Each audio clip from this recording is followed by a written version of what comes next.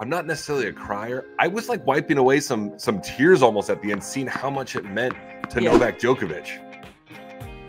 Hi, everyone, and welcome to the French Connection. It is our last one, but it is brought to you by NBC Sports and Racket. We have been here covering all the tennis from the French Open right through, of course, to the Olympics in Paris. It is me and that guy over there, Sam Querrey. What's up, mate? We got to get to the Olympics, my friend. I know. I'm excited. It was an unbelievable Olympics, not only for tennis, but for all sports.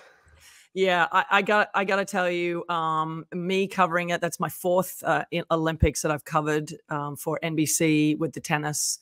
I went to 4 Olympics, so that's 8. So it's been a few. But I have to say, Paris really turned it on. I mean, I don't know how in God's green earth, LA, and then after that, Brisbane are going to top all of the beautiful structures. And what we saw in Paris was just phenomenal. But let's get to it. The tennis before we, really start capturing our favorite parts of the Olympics. Novak Djokovic, are you surprised by his gold medal win over Carlos Alcaraz, Sam? I'm maybe a little bit surprised. I mean, it was incredible to have Novak Djokovic and Carlos Alcaraz playing the final. There's one thing that Novak Djokovic didn't have, a gold medal.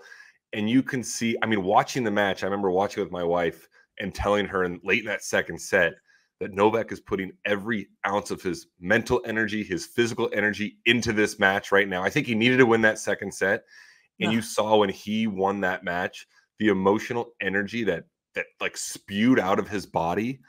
It was a really special thing to see. It was one of the coolest moments as like a tennis fan to watch that I've ever had, to see what that meant to him. You could see that it meant more to him than some other Grand Slams that he's won in the past. So it was a special moment. I was so happy for him. And you were you commentating that? I was, yeah. It was. That's pretty cool. Yeah, it was. Yeah, I mean, listen, I'll be honest. It was, one of my coolest moments as a commentator working in the sport. To be able to call that final with Alcaraz and Djokovic was, it was a to call it with Mary Carrillo was pretty special. We didn't have to do much. We just sat back and watched 2 of the greatest. Carlos Alcaraz, arguably going to be one of the greats of the game. We'll see how many Grand Slam he ends up with by the end of his career. But Novak, just what he was able to do. Sam, I was more like overwhelmed when I saw him win the semifinal. When he won the semifinal, you saw his vulnerabilities throughout this tournament, because matches that even when he played Rafa, when he was up a set and 4-1, 2 breaks, you're like, oh, it's over. And then he visibly choked. Like, he played some shocking tennis, and we're not used to that from him. And then in the semifinals, to see him like go to the ground and like gesture the way he did to make a final, we don't see that from him. And he said it after the match, where he's like, I finally get a chance to play for a gold, because he's never played for a gold in all his 5th Olympics. That's how much it meant to him. I mean, incredible effort in the end from him. Just unbelievable. And he played so solid. And I thought the one thing, I don't know about you, I thought the one thing Alcaraz, the mistake he made, he didn't step up on return. I thought he was playing way too deep on the second serve in particular. And you know what this feels like. I mean, you don't, because you had such a great serve. But the vulnerability of Novak's second serve sometimes is in question, right? And I felt like Alcaraz wasn't putting any pressure on it whatsoever. And he was hitting like 70-mile-an-hour second serves just in the middle of the box. And it wasn't getting punished. And I think in the end, that hurt Alcaraz. And Novak standing up on the baseline, even though it was hurting him through the set because he couldn't get the kicker, that's what helped him in the big moments. It was amazing how he turned it around in the tiebreak. Just 1 or 2 little points that ended up winning him the match. No, I think you're spot on. It was pretty cool to see with an athlete. I feel like the entire year Novak was telling us, look, my goal this year is to get a gold medal. And then to go out there and not have a great year in terms of Novak standard, and then get to the Olympics and fight through some of those tough matches along the way to the gold medal, and then to actually get the gold medal, do that thing that you've been telling people the whole year that, like, hey, this is the #1 thing I want to accomplish, was an amazing thing to see. And I said this on another podcast earlier in the week. Like, I'm not necessarily a crier. I was like wiping away some tears almost at the end, seeing how much it meant to Novak Djokovic. Yeah, amazing. I mean, he joins now an exclusive club of gold medal champions in singles, because Rafa won it in singles and doubles. Steffi, of course, did what we probably will never see in anyone's lifetime, winning all 4 Grand Slams and then winning the gold medal. But Novak joins, Andre Agassi, the likes of these players. And Roger Federer is not even on that list. Although Roger won a gold medal in doubles, he never did this in singles. And so that's something that I'm sure Novak is really happy that he's got over Roger as well. People don't care, though. My friends and I always joke, if you were an Olympic gold medalist, may that be in doubles, mixed doubles, singles, or you're on the men's water polo team, women's basketball team. When you're announced at an event, you're just announced as a gold medalist. They don't specify the event that you won. So, yes, the tennis insiders know that Novak has the singles and Roger has the doubles, but the world just knows they both have a gold. Yeah, well, talk to the Novak and Roger fans about that, because they'll let you know exactly how they feel. Right. So Rafael Nadal, he's confirmed out of the Olympics, that he won't be playing the US Open. I'm just curious on your thoughts. Where does this go now for Rafa? Because I didn't think he was going to play the US Open, but what is there left for him now to do? He's playing the Laver Cup, but what do we expect here? I don't know. It's like we've kind of been wondering this, talking about this. I feel like since the French Open, which was the first week of June. So we're coming on 3 months now of, is Rafa done? Is Rafa not done? I think he said he's going to play in the Laver Cup. Yeah. Is that going to be his last event? Does he want to leave the same way Roger left? I kind of want him to have his last tournament be a different one than Roger, but I think he's still unsure, and I kind of feel for him at this point. I think so much of him wants to keep playing. He's obviously passionate about tennis, loves the game, but he just doesn't know how his body's going to react day to day. And hopefully he gets a sign at some point from his body, from his mind, his friends and family, because I want him to get that closure that he hopefully deserves. Yeah, it's a really tough one. Obviously we saw some players at the Olympics. I'll get to that when we wrap up the Olympics a little bit. But yeah, it was pretty incredible to see him play in the singles and the doubles. It's a shame that he had to play Novak second round, but yeah, this is where do we go from here with Nadal? Clearly, hard court is a big issue for him, for his body. So clearly, that's why one of the reasons he's not playing on the hard court. But you can't wait for a year for clay. The next question is, where does he go out, like you said? And hopefully it's in a way that he wants it to be that way. It's a little surprising to me that he pulled out. He made the announcement of not playing the U.S. Open so far ahead of the U.S. Open. 4 or 5 weeks prior to the U.S. Open, said, I'm not going to play. You don't know how you're going to feel in 5 weeks. Maybe he was going to feel good and he could play, but obviously his body's telling him he can't do it. And so it's a bummer for everyone. Yeah, we'll wait and see. Fingers crossed at some point we're going to know pretty soon. What do you think of the exchange of the Emma Navarro situation at the Olympics with Qinwen? It was bizarre. And I was doing that match and I actually commented after the shake of hands, oh, that's nice that they had a nice moment at the net. Like, they looked like they were just chatting, but it was a little ugly there. I don't know, Sam, what your thoughts are on this, but it was very interesting because I've not heard in the locker room that Zheng isn't a bad person in the locker room. So, obviously I haven't been in the locker room in a while, but that was an interesting situation for Emma Navarro, who's usually so laid back and chill. Both players, you don't hear much from either of them ever. Yeah. Right? They're both quiet, especially Emma Navarro. She is the most, maybe, her and Jessica Pegula, you don't see them have extreme highs, extreme lows, very level-headed. But yeah, it was interesting. The entire U.S. women's team, you saw a little fight from Navarro. Coco Gauff had some fight. Danielle Collins always has a little drama of sorts. I think Jessica Pegula maybe felt left out. She was the only one that didn't have an altercation on the Team USA women. But, I think it's something that was just a little moment. I think it's past kind of now. No one's going to talk about it. But it was surprising, especially since Emma Navarro seems like the most quiet, sweetest, calmest kind of one of the female players on the tour right now. Yeah, exactly. And obviously she spurred on Qinwen to go and win a gold medal, which was phenomenal. I just really quick want to touch on that situation. Going through and winning the gold medal, beating Iga Swiatek that we didn't think was possible to actually beat someone like Iga at the at the French Open, where we played the French Open, where she's undefeated over the last like 3 years, and she's won the tournament 4 times there. So that was a spectacular win for her. But also I wanted, a lot of pressure on Iga Swiatek to win the gold there. I mean, that was like Rafa at his prime, not winning a gold medal at Roland Garros if they had the Olympics, him in singles. So that was a bit of a shock, but congrats to her to get through and win, not only beat Iga, but then to follow it up in the final against Donna Vekic, who also amazing month of tennis for her, semis of Wimbledon and finals of the Olympics. So it was a pretty spectacular tournament on the women's side, just a lot more, as per usual, unexpected finalists. Right. And to win the final, after beating Iga Swiatek, it's almost tougher sometimes to win that final. You beat Iga Swiatek, who everyone had penciled in to win the gold medal. Yep. And then you go into the gold medal match as the overwhelming favorite and to come, maybe not overwhelming, but heavy favorite, and to come through and win that after winning a big match. You know what it's like after you have a big upset in a tournament. Yeah. Sometimes that next match is the hardest one. So it was, good on her for focusing, digging down, and finishing what she started, winning that gold medal. Yeah, totally. All right. What were some of your favorite moments from the Olympics, Sam? Are we talking all sports now? Sports. Yeah, we're talking all sports.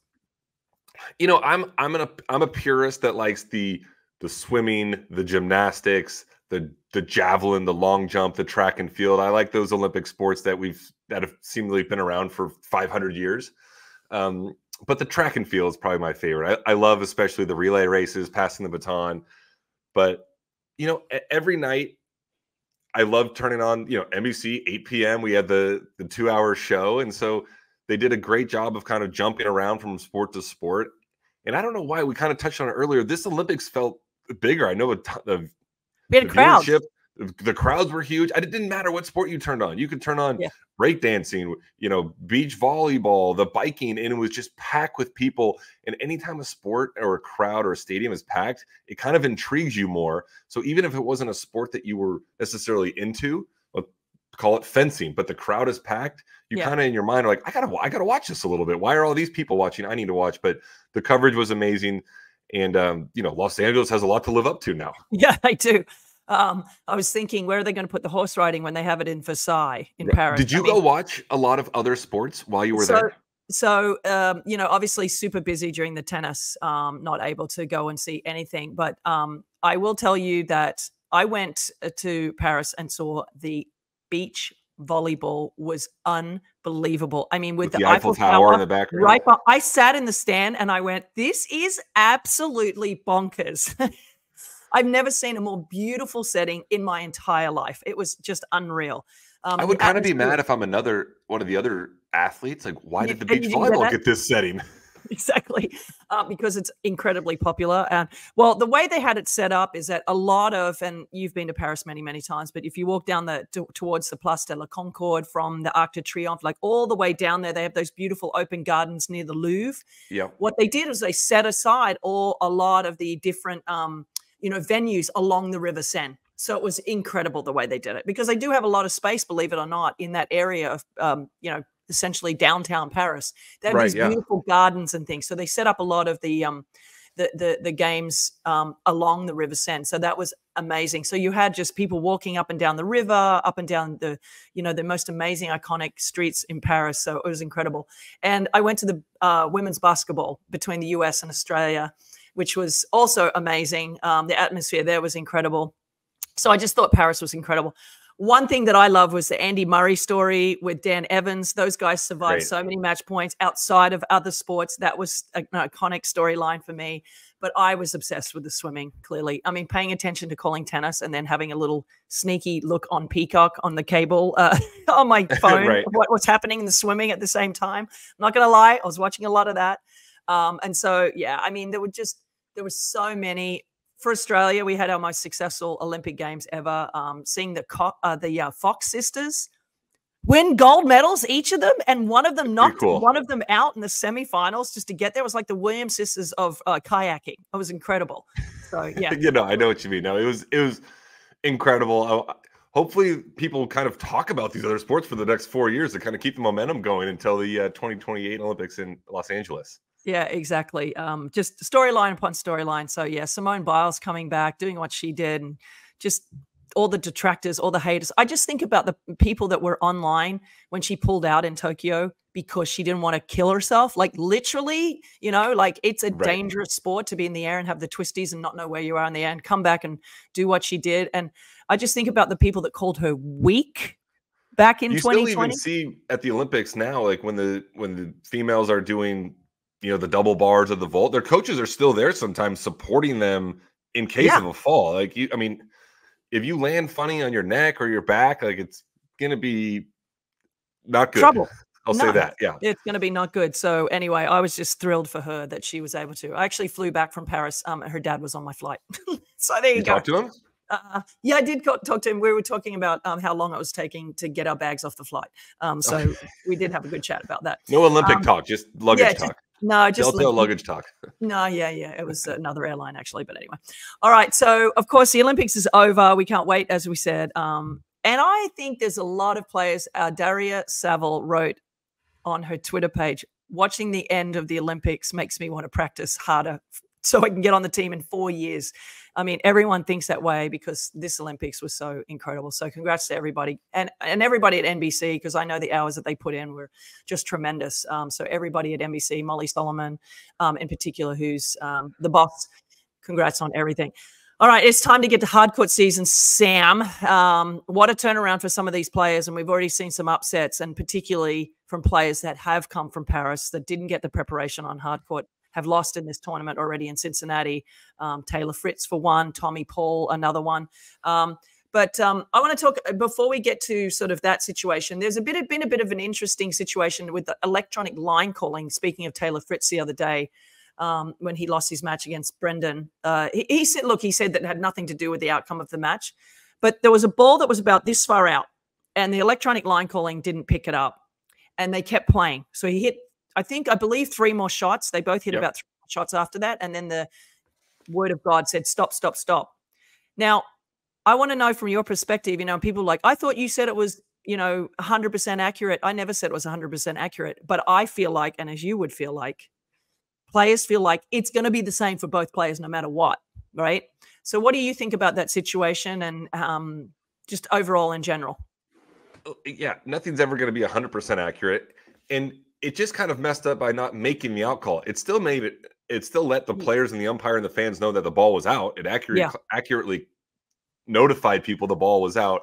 Yeah. Once that happened, the umpire should have gone, hey, Taylor, hey, Brandon, that ball from 3 shots ago was out. Here's the proof. Here's the video evidence, and the point should have been awarded to Taylor. It's so 100%. obvious. And it's tough in the moment. I even maybe feel like Brandon Nakashima should have said, all right, no problem, Taylor, your point. Yeah. I don't actually think it's Brandon's job to do that. I think it's the umpire's job to stand up and make the right decision and say, hey, that's Taylor's point. Maybe internally at the ATP and WTA, they hadn't thought about this type of scenario if it happened. I think moving forward, they would do that and make the change and say, hey, if Hawkeye doesn't correctly call a ball in or out and the point somehow continues, we're going to go back to whatever call should have been made. Yeah. It was unfortunate. Like Taylor said, it didn't affect the outcome of the match. Yeah, because he won the next point. You won the next point, and I think it was early in the second set. Yeah. But the ATP or the umpire, whoever's in charge of making that decision moving forward, needs to come up with a kind of a black and white decision on how that's going to be handled. And it's not the way they handled it currently. Yeah. I mean, I don't understand how, clearly a precedent has been set now, right? But, you know, for the umpire to say something as, I'm just going to flat out say it, as dumb as you should have stopped the point. It's like, wait, I'm not going to stop the point. It's electronic sign. Right. I'm surprised the supervisor didn't come out and say, hey guys, this is Taylor's point. Yeah. Like the ball was out and the machine's messed up. So sorry that happened, but it's Taylor's point. The ball was out. Yeah, the ball was out. It's mind-boggling to me. But anyway, as we said, hopefully a precedent has been set. They've talked about it afterwards. If this happens again and the word of God says stop, stop, stop, because that did not come from the umpire. That came from like some electronic thing. It should have just been right away. Mistake was made. No problem. Move on. And then we wouldn't have even had any of these problems. But I guess things like this have to happen for rules to be implemented, and hopefully the rule will be implemented going forward. Exactly. You can't think of every scenario on what's going to happen in sports with Hawkeye or players going to the restroom or whatever the random scenarios are. So, you know, sometimes you're going to have these one-off lessons that you're going to learn. It's how you react to things. So hopefully the ATP, WTA reacts to it in the right way and makes the proper changes going forward. Yeah, because it will happen again. And like I said, you know, to people on like social media that were like, Rennae, you always say that electronic line calling is great, and it is great. And, you know, you and I both know if I'd had it in my time, the less stress on me, like knowing that an umpire didn't screw up a call or a linesman didn't screw up a call. You would have had 10 more Grand Slams had you had electronic line calling. Definitely had less gray hair. That's for sure. And I would have probably had a lot less therapy. But anyway, another thing that's really interesting about what's happening, we like to talk about the stuff just necessarily not all the ways about the tennis, is this fan abuse that's happening. Okay, there was situations, for example, in Europe this year when Danielle Collins had a go at, remember when she had, if you think it's so easy, you get your dinner, right? You know, she went at someone, and then we just recently had Denis Shapovalov had his issues in Washington, D.C. with a fan, and now Jordan Thompson has had his own issues with fans in Cincinnati. And a lot of this has to do with, in my opinion, guys that are betting on tennis. They've got it on their phones. This person recently did a whole thread of it on Instagram, on Twitter, saying, I'm sitting behind this guy and he's literally on a betting app right now. And so they feel like if you don't win a point for them, they have the right to now start abusing you and calling you all kinds of names, which is what they were doing to Jordan Thompson. And he took offense to it, as did Denis Shapovalov. What does the ATP, WTA, tennis in general have to do when it comes to fans like just yell out to players? It happens in other sports. We've seen it happen in baseball and basketball, where players sometimes lose their mind. They run into the stands. Never a good idea. But right. What is the tennis associations going to do about this? It's not an easy thing to handle. I remember playing matches, if win or lose, you know, you'd win a match and all players are going through this. You'd open your Instagram and you'd have 15 to 100 death threats sometimes of it was always bettors. And so, you know, betting is a big part of not only tennis, but other sports. And it's going to bring more revenue to the game. It's going to help increase prize money. Yeah, it's great. But it's a hard thing to manage for the ATP or the governing bodies. But I think a lot of these fans or these online threats, you know, it's got to be one strike policies. If you verbally say something or attack players, hey, you're out of the stadium or you're out of the event. But then it gets to that point where it's, what's a verbal attack? How far can you push it? Because if you just tell a player, hey, you stink, like that's not that bad. He shouldn't get kicked out. So it's a tricky situation. The tours just need to monitor it.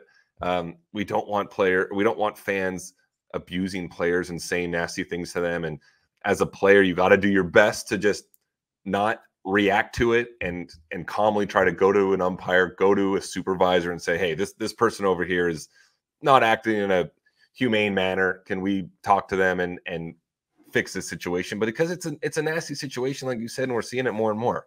Yeah, I agree. I think there's at some point, if it starts to become personal and a personal attack on someone and they're going at them, because, you know, as I said, it does happen in baseball and basketball, but it's so loud and free flowing and stuff is happening all the time. Whereas in tennis, it's very quiet. So when someone says something to you, clearly, obviously directed right at you, I think linesmen or lineswomen or linespeople, if they hear something like that, they should be able to go to the umpire as well and say, this man is or woman is being aggressive or is being derogatory towards a player, and have security go and remove them, period, end of story. I think that's the way that you handle it. And particularly, it is always these guys that are betting on tennis and they just feel like they can say whatever. I mean, the abuse that players get. I mean, I get it myself, and I'm not playing anymore. I just get it if I comment on somebody in a commentating role and I get 55 people writing me on Instagram, which is just, I'm just like, wow, you need to really get a life.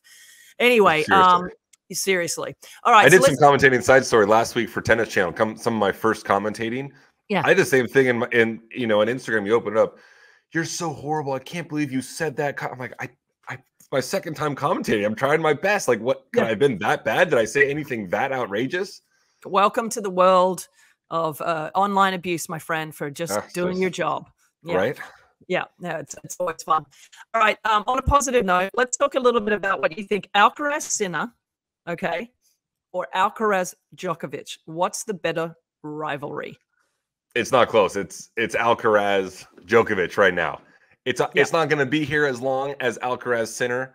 but I think especially the last year, especially with Wimbledon and the Olympic final, it put that as the premier rivalry in tennis right now, and there's nothing better. When anytime those two are in a draw at the moment, I think every tennis fan is cheering for that to be the final. It's like Fed Nadal from 15 years ago. Everyone wants Nadal Alcaraz. Sinner, as amazing as he is, he's the third guy at the moment, and those two have at the moment. He's going to get up there. It's going to be Alcaraz, Sinner at some point in the near future, but Novak is hanging around in such a big way, and it's those two going to the U.S. Open. That's what everyone wants in the final, right? Yeah, I mean, listen, it's going to be. It's hard to say because the problem is everyone remembers what's just happened, right? So, of course, Alcaraz and Djokovic have played each other back-to-back big finals like Wimbledon and Olympics. So it's like, of course, that's the rivalry. But then you get Sinner and Alcaraz when they play against each other. It's unreal tennis every time. Well. So it's kind of like, as far as I'm concerned, they're both incredible rivalries. It's like, what's a better rivalry, Roger or Rafa and Djokovic? It's like, they're both great rivalries. Let's face it. It's whenever they play, it's a great rivalry. And that final was just, it was just incredible. And to think, and this always makes me laugh right now, age is a factor, right? As we all know. Right. And what's so interesting is that the Olympics was best of 3. And that if it was best of 5, Alcaraz probably doesn't feel quite as nervous because he was really nervous in this match. I mean, he did not play his best tennis. And Novak was just himself from start to finish. He didn't really go up. He didn't really go down. And Alcaraz was a little bit up and down.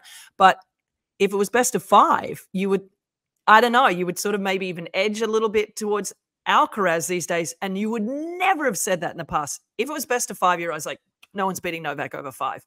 But I think that's where the age factor comes in. He knows that he can push himself for those 2 sets. And my God, there was one point in the tiebreak that was ridiculous. And I think it was in the second set.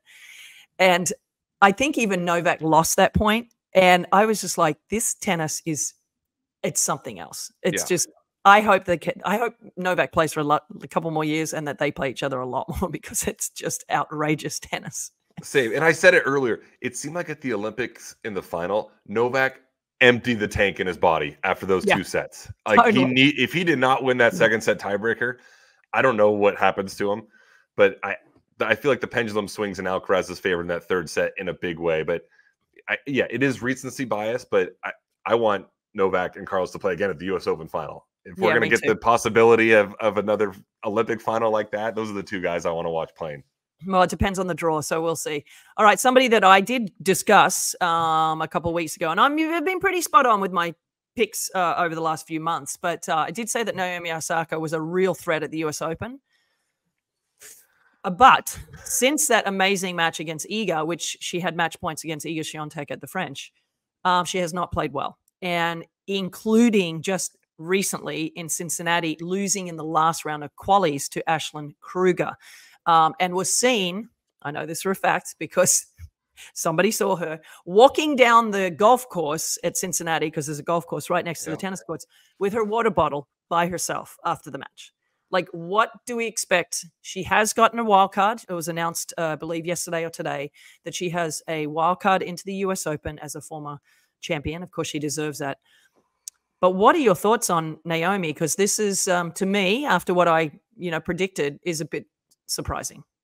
Yeah, and after that loss to Iga Swiatek at the French Open, where she showed she could play at that high level, there's been nothing since then. So she knows deep down she has that level to play with the best, but she just can't find it right now. And during my limited commentating career, which I started last week at the Tennis Channel, I actually called her match against Mertens in Toronto.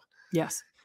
And she's redirecting balls at the wrong time. She's finishing matches. She has 10 errors. She has 35 double faults. I think I also saw another stat when I was calling that match that she has lost now, I believe it's 20, maybe it was 21 matches in a row where she's lost the first set.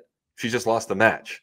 So that fight and that drive to kind of dig down deep and find a way to get out of some holes isn't there. And that comes with just doing it one time and knowing what that feels like. But she's got to find, her game is there, like she showed at the French, but she's got to find a way to pull that out of herself somehow. And it's tough to do. I mean, you're a former player, you're a coach, you know how hard that is, but she's got some work to do right now.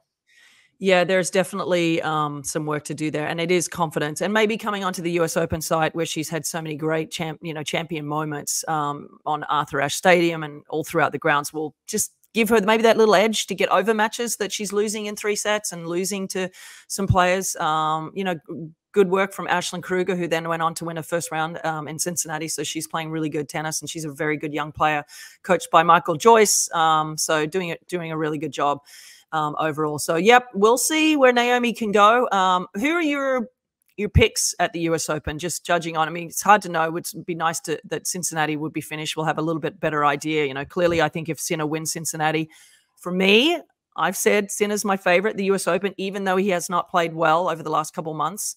And he's had some injury issues and just some bad losses for him, bad losses.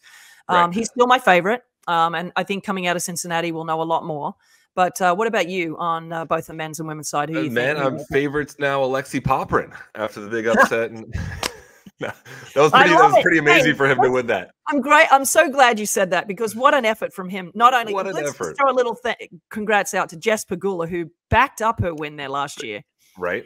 And then Popyrin, who wins his first ATP 1000. Great job. I saw him in Cincinnati. What a great kid. Works so hard. So congrats to both. And he's just kind of been floating around 60 in the world for the last 5 years. Had some big wins here, has a lot of average losses, and then put it all together. And he won that final convincingly over Rublev 2-4. But great job to him. Great job to Jess Pegula, like you said. Yeah.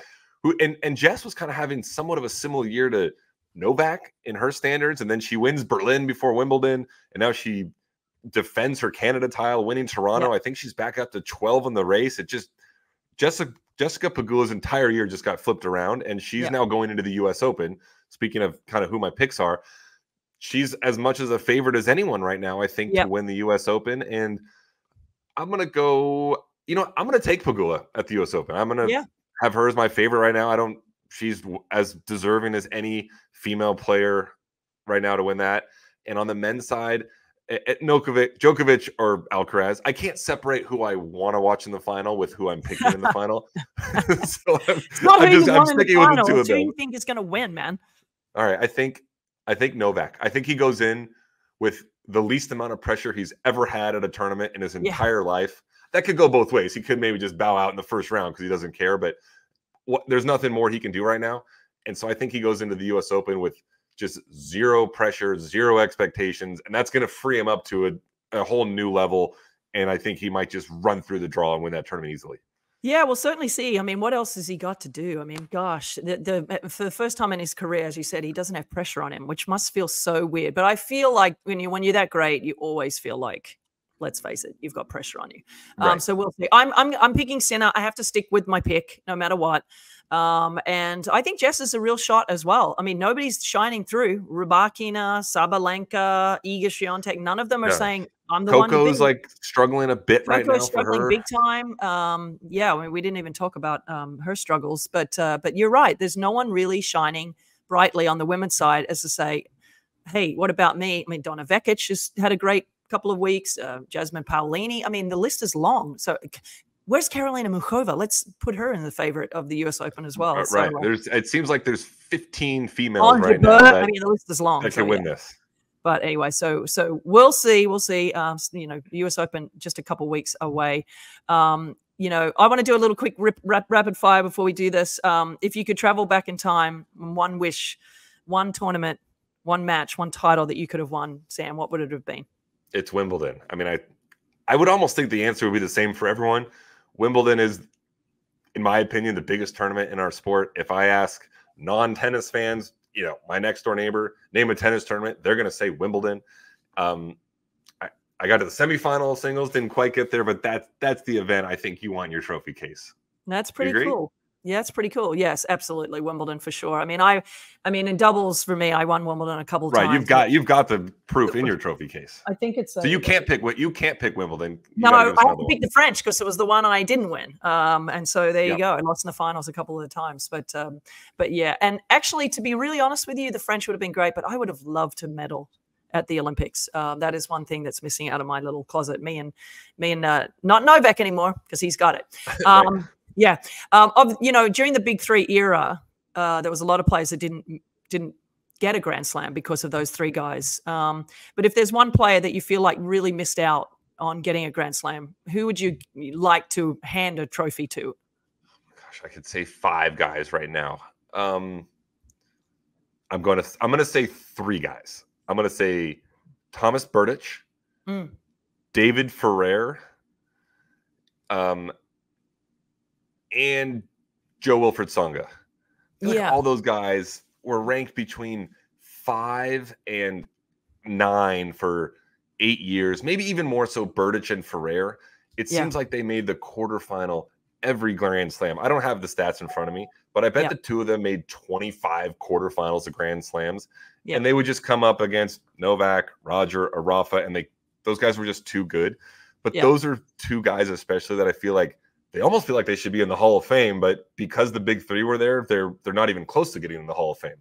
Yeah. Well, listen, I know Andy won a US Open, but I would like to give Andy a Wimbledon title at least. And I would like to Andy Roddick, I'm talking about. And I would love to see Andy Murray have had an Australian Open title. So they won Grand Slam, so I'd give it to them. I would say also David Nalbandian, a player like him who was so good, so long on all surfaces. But I'd say Ferrer. Yeah. I mean, of the guys that just hung around the top 10 his whole career, never won a Grand Slam, just had that Rafa in front of him at the finals of the French Open that one year. So yeah, there's plenty. And if you had a season 2 of the French Open, French Connection, who would you have on your guest list first up? Who do we want? It would be a joint get. We'd have Roger and Serena on same time. I like this. This is exactly my thought.